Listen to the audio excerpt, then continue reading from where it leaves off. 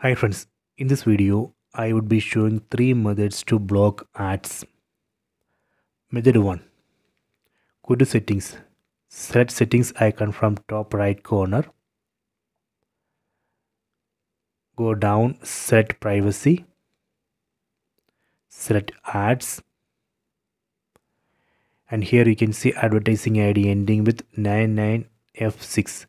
Google uses this advertising ID to store your activities and search history.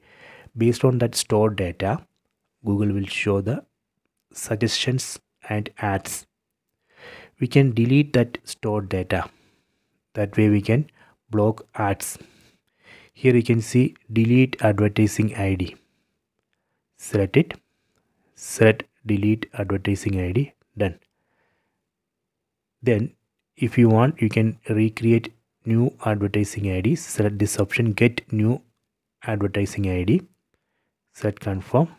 See. You can see it's created new advertising ID ending with 56D3. This way we can delete advertising ID and data that Google has been stored. That way we can block ads. This is a method 1. Let me go to method 2. Method 2. Again go to settings. Go to privacy. Go down, select usage and diagnostics. By default, this option would be enabled. We need to turn off. If we enable this option, it will automatically send diagnostic device and app usage data to Google. Google will store it. Then based on that data, Google may show ads. So we can block that. So just turn off this option. This is a method 2. Let me go to method 3. Method 3. Again go to settings, privacy, location. Okay.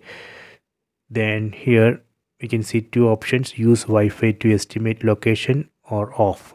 Turn off this because Google uses this location data to show location based ads. So you can turn off this. So these are the three methods to block ads. You can try this. I hope you have enjoyed this video. Please subscribe this channel. Please like and share the video.